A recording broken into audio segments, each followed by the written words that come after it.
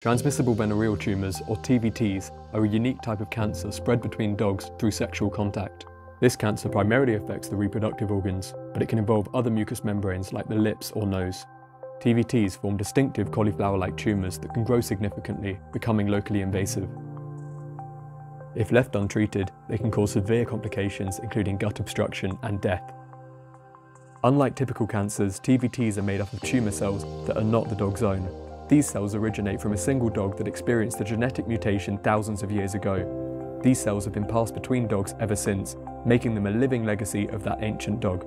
TVTs are highly prevalent in free-roaming, unsterilised dog populations, where frequent mating allows the disease to spread. Fortunately, TVTs are treatable, with sterilisation to prevent it spreading, and weekly treatments of a chemotherapy drug called vincristine, which leads to tumour regression and often a complete cure. Watch our next video on how to safely administer vincristine.